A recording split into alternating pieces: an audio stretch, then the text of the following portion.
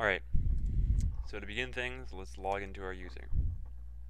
In today's video, we're going to be talking about startup programs, programs and features, services, and we're also going to discuss a little bit of navigating the operating system and different ways to get to different areas, because if you have a preferred method of moving around the operating system and you find one way faster than the other, or you can do a specific thing faster than you can do another, then saving time is always very beneficial.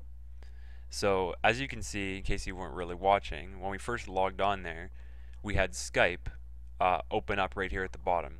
It wasn't on our taskbar, it just opened up and put itself there. So in my opinion, Skype is pretty notorious for wanting to be in your startup programs. It always wants to open right away, and I think it's kind of full of itself in that aspect, that it always thinks that you want to use it the moment you turn on your computer. And for me, that's not the case. So the first thing I always do when I install Skype is remove it from the startup features. And there is an option while you're installing Skype to not include it in your startup, when you're installing Skype, to not include it in your startup programs.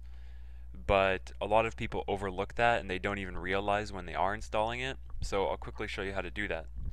Now if you hit your start button there and you go to the typing box or the search box, you can type in MSCONFIG.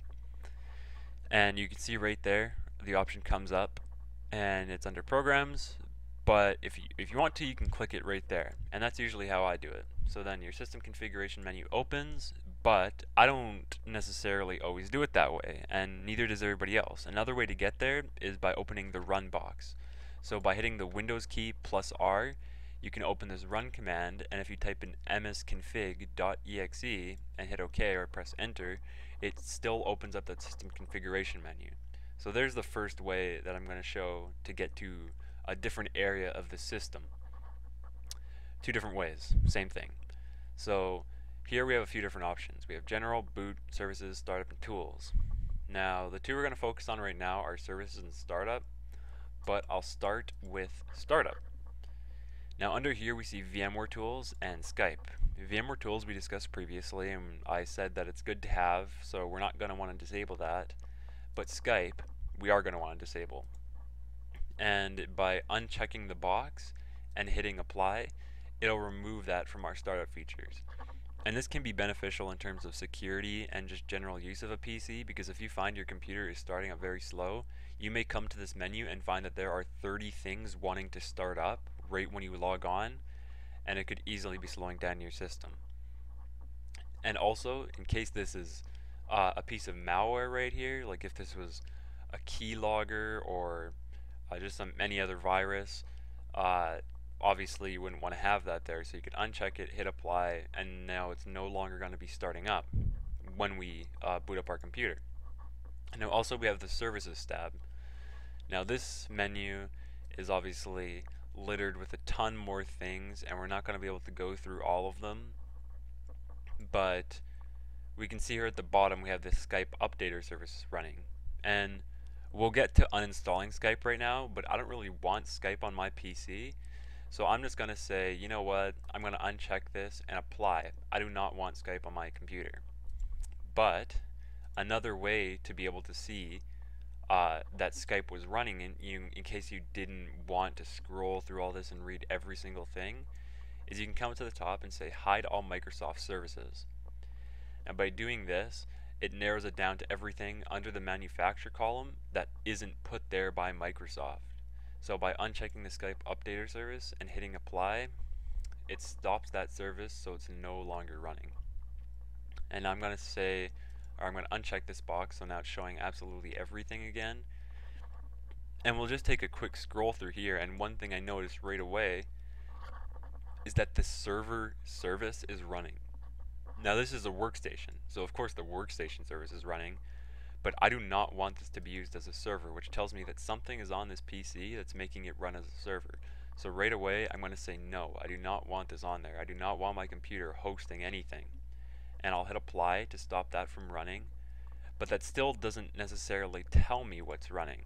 Obviously there's something that's running on here, but we don't know what it is, and you could look through all of these things to try and determine exactly what's running, but for right now, we're going to skip past that and we'll get back to it later.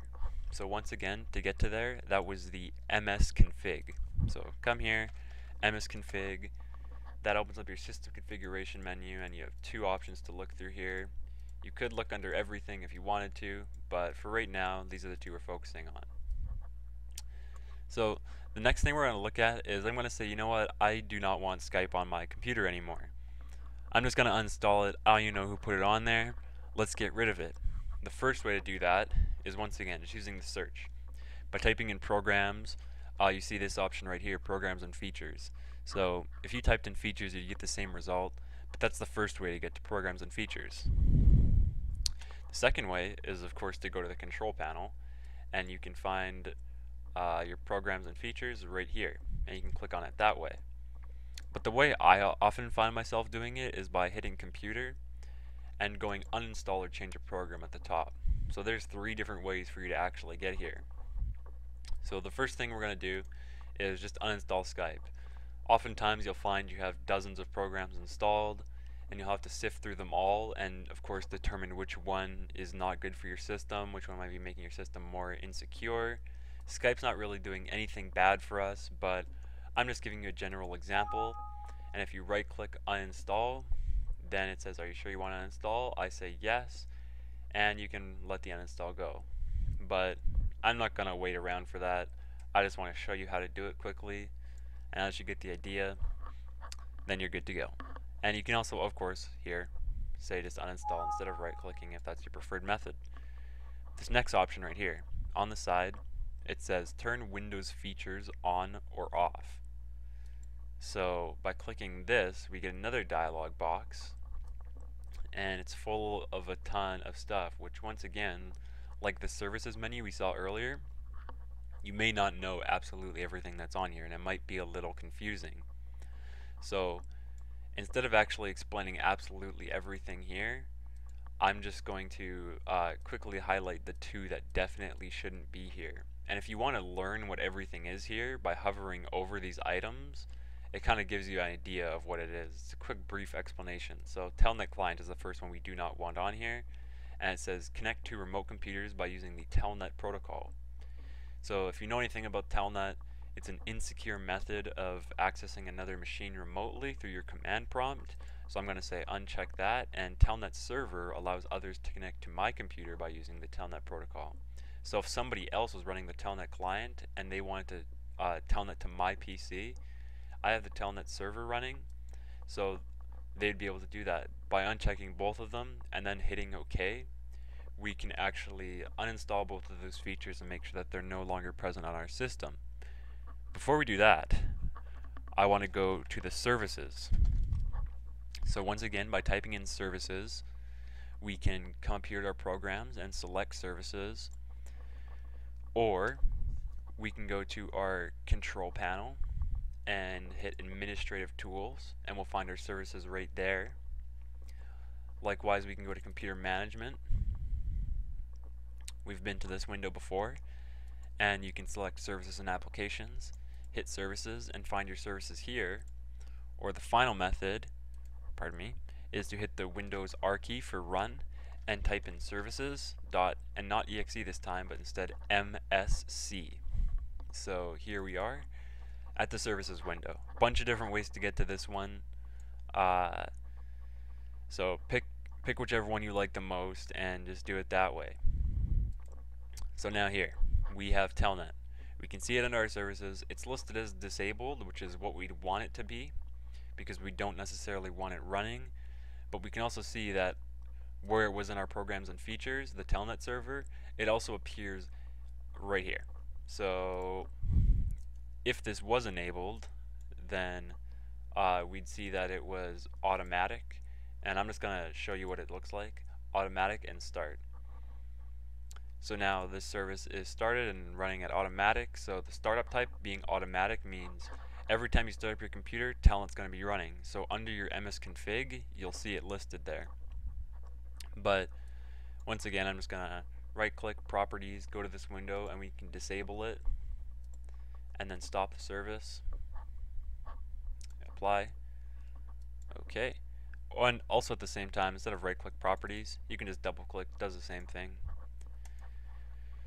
So we disabled that service, but that's not going to do it all. We want to absolutely get rid of it. So by coming back to our programs and features here, oh, pardon me, I'm losing myself here. We minimize everything.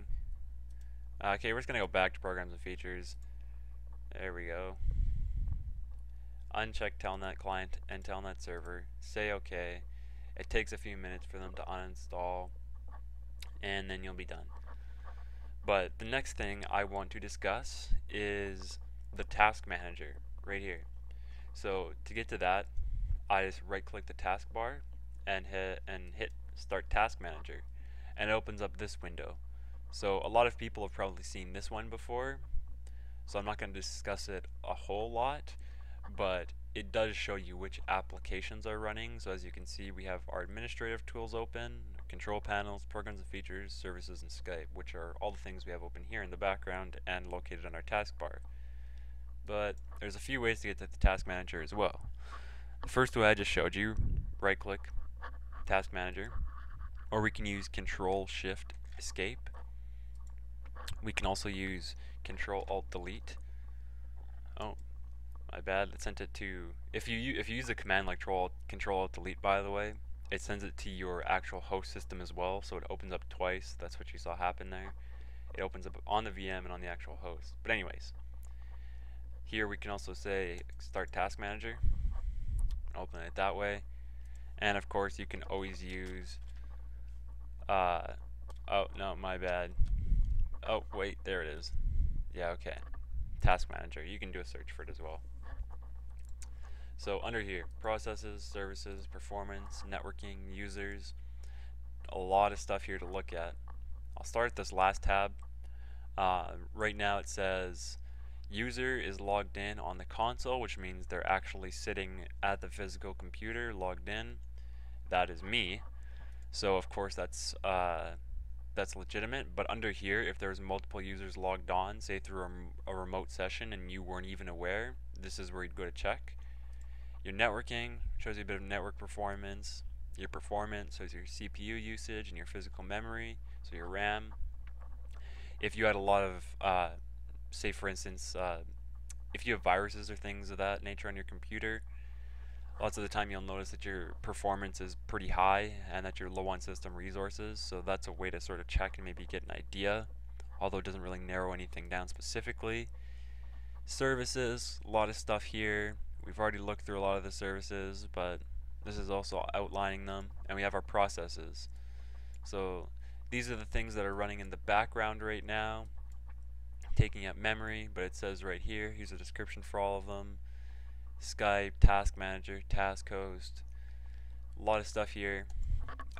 One thing I do want to say about processes and applications though is sometimes whenever something freezes up, people will often go to the application and say, okay, right click end task, but end task doesn't always do the job. What I like to do is if this process window has a lot of stuff and it's hard to find something, say you might not be able to easily spot where Skype is on here, I go to the Skype and I say go to process, it finds Skype for you, and then I say end process, and that immediately ends it without giving you any other error messages or saying, oh, this program's not responding. It's a very quick and efficient way to just get things out of your way. But Telnet uninstalled. We also have Skype here to uninstall. Let's get rid of that. That'll prepare to remove. We quickly discussed services, different ways to get there, programs and features, startup features, services. I feel like a good amount of stuff was covered in this video, so it's kind of a lot to take in, but if you do it yourself a few times, maybe do it on your own computer at home, mess around in a VMware player like I am, then you'll get the hang of it. So that's all for this video, and see you next time.